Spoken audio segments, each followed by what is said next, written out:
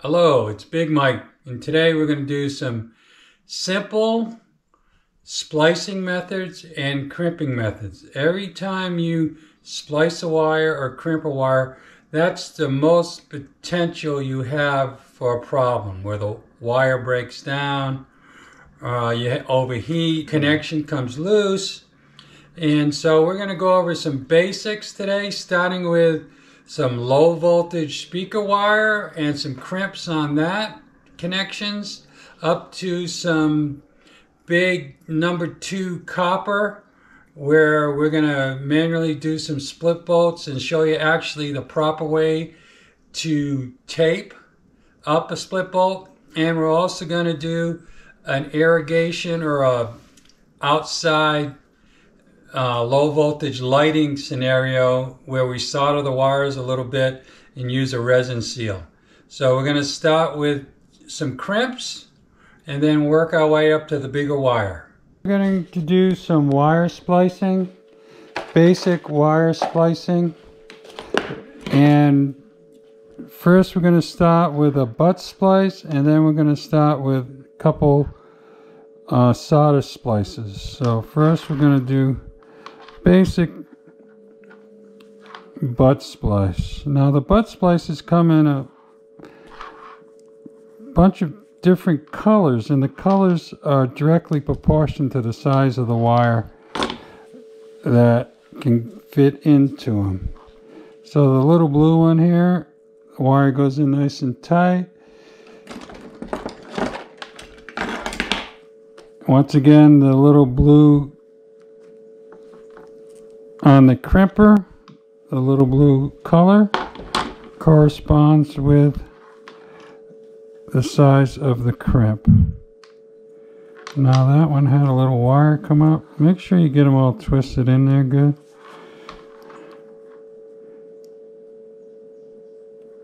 Goes in there, you can feel it's in there nice. Put it in the blue dye. Give it a good squeeze, and that's your basic butt splice. Now on terminals, we have a variety of terminals that we can use. Here's a blue one for terminating a wire. There's your blue. And I have a yellow one here for this is a number 10 stranded wire, and it twists in there, and it's a yellow. The yellow is the bigger one in the back. Get a good crimp on that.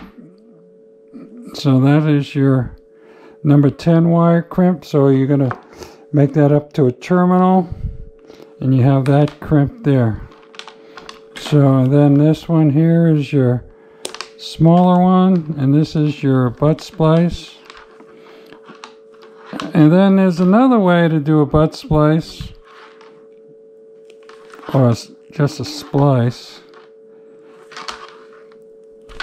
You got to skin it a little bit longer.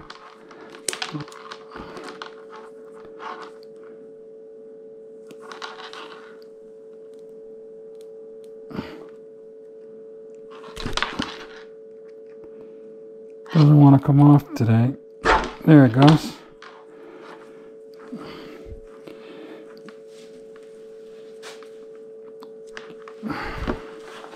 So I'm going to solder this connection. But before I start twisting it together, I have what's called shrink tubing. I'm going to go with this one here. I'm going to slide the shrink tubing onto the wire.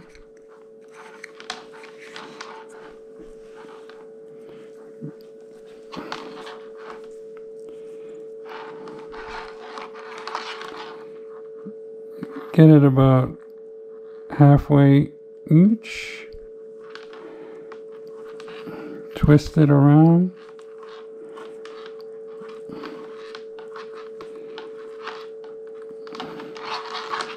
Good and tight. So that's good.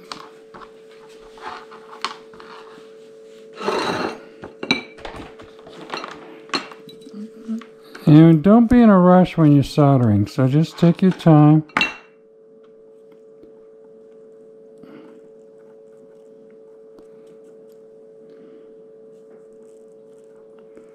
Soldering connects the wires together.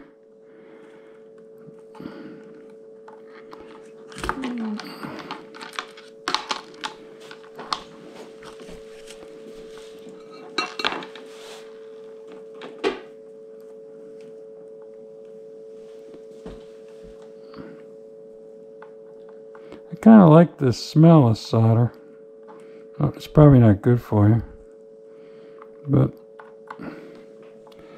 just try to make sure you get it all nice. Don't get it too bunched up. Heat it up. I need a little more right on the end there. It's all flowing in there pretty good. Doesn't look bad at all. It's not that beautiful, but then you just slide your shrink tube over it, get it over the top, and I'm using my heat gun here. This is just a paint removal gun, and we use this for a lot of different things. So that's your solder joint with shrink tube on top. This is a typical ground wire that you have spliced inside your box. So you just twist it. And this is called a barrel crimp. You put this barrel, this would be inside your box. So you just get it down here. Once again, use the crimper. And that's a barrel crimp for a ground wire. Another thing we do on our Malibu wires, our low voltage lighting systems, I've had problems in the past with connections for my Malibu, and there is some weatherproof wire nuts that you can buy. I'm not a big fan of those. I take my low voltage Malibu wires to another level. Brother, you take it to a whole level. I twist my wires. We put solder on our connections for the Malibu wires, for the low voltage lighting. It's not Malibu anymore. So I get my, just because I've had so much problem with corrosion and water, because you end up burying these in the dirt, and then while it's still warm, I get my wire nut on there. My wire nut's on there, good and tight. And then I also use, before, at the end of the job, when I know all the lights are working, my final makeup before I bury everything, we do, it's a 3M product again. It's a resin seal. So you just work the two resins together. They work up. Work them together. Takes a minute or two. It's a catalyst that works together. So it's a great product. And once they work together, take a little time working it all together. Don't rush it. I should be wearing gloves because this stuff sometimes gets on your fingers and it's a pain in the ass. So you work that up, get it all down to the bottom. Cut off the one end.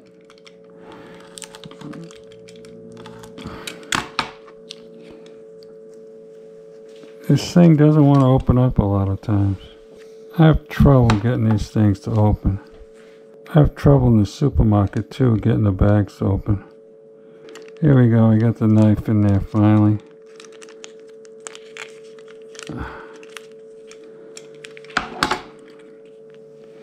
Damn, this thing doesn't want to open up. These are kind of messy. They don't want to open up today for some reason.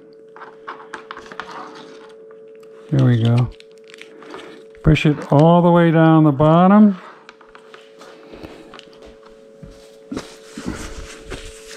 And I have a wire tie right here.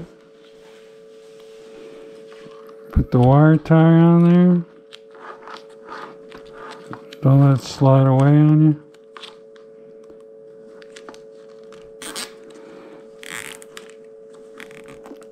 Now that's good to bury.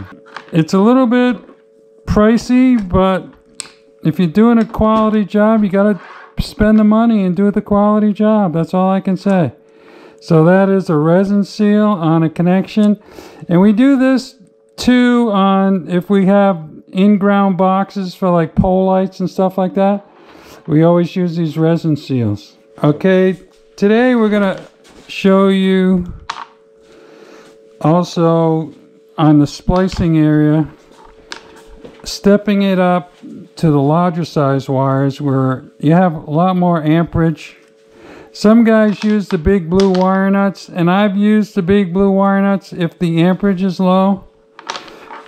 But on these, we have 2 number 8s, and this is a split bolt to tie the 2 number 8s together. So you just kind of hand tighten it. Then you take your, I don't like my channel locks.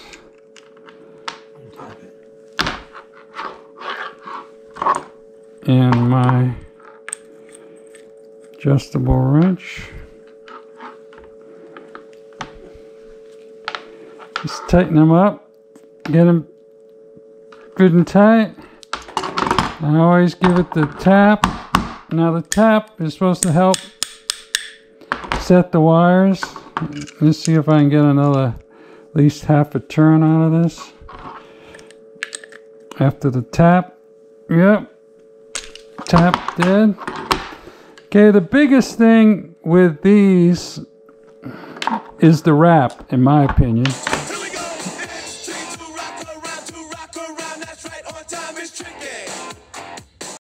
I always start with my cambric tape first.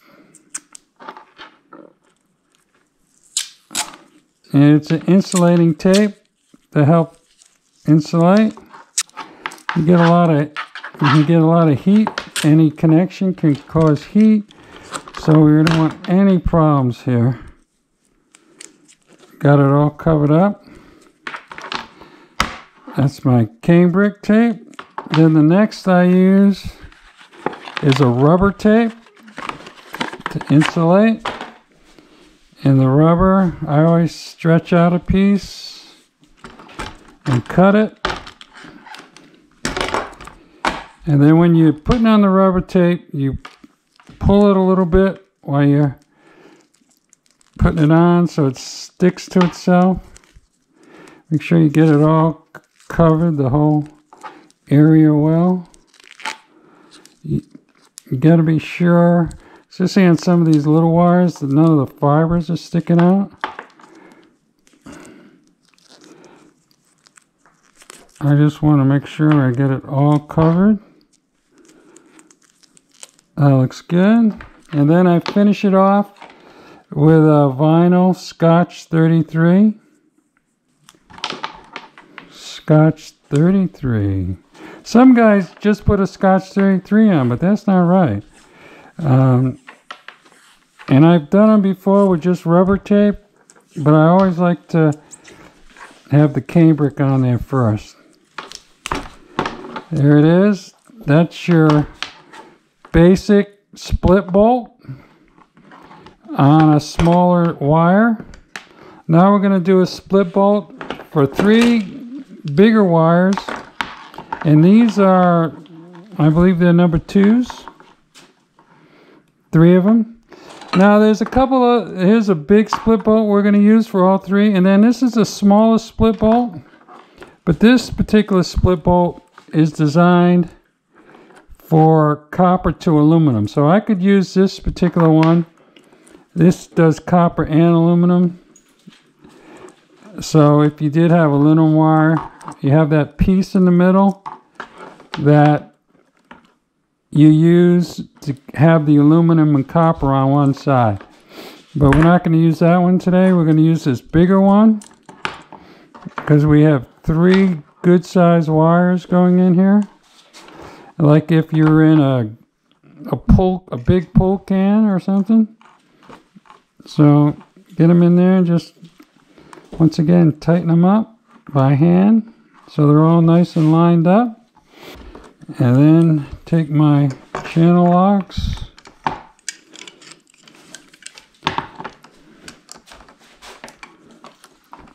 and my crescent, tighten it up good and tight. We're going to have, on this particular splice, you could have 100 amps going through here. And then I always give it the tap.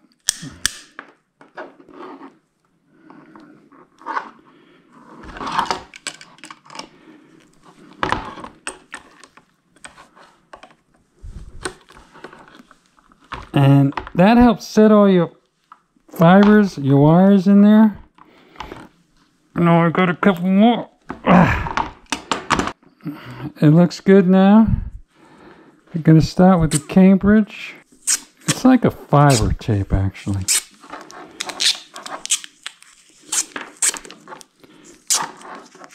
And 3M is really proud of this stuff. It doesn't come cheap. And you can't get this at Home Depot. This is at your electrical supply house. You can get rubber tape though at Home Depot. You can get that at an electrical supply house. Just go in and it's the 3M product, Scotch. Yeah, it's a cambric tape. The guy behind the counter, I think you really know something. You go in there, see that? So when you put on the rubber tape, once again, give it a little tug and it stretches it and it adheres to the bottom layer better. Now I'm going to finish it off with a vinyl tape. Once again, it's a good 3M vinyl. I think this vinyl is actually rated for 600 volts. And just cover the whole thing.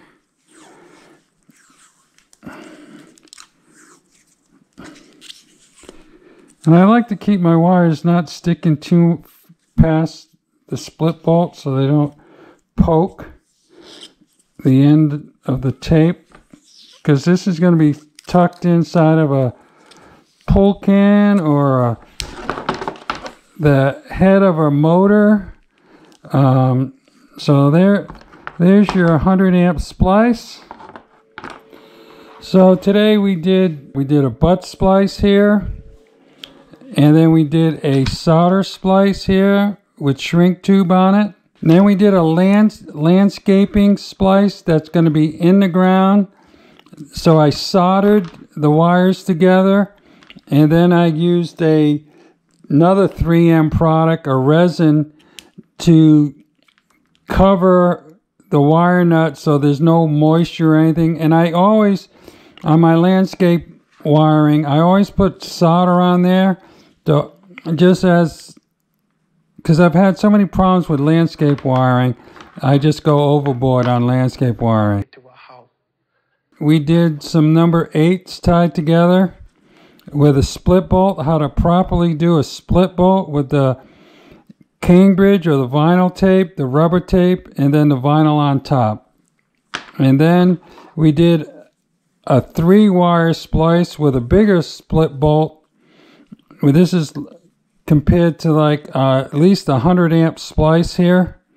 So we did 3 wires. I showed you how to wrap it with the vinyl and the rubber and the Cambridge on the bottom. So that's what we did today. So these are the main splices that you'll have to learn how to do to be a decent electrician. And I think that's going to cover our splicing for today. So once again, thank you very much. Looking forward to your comments.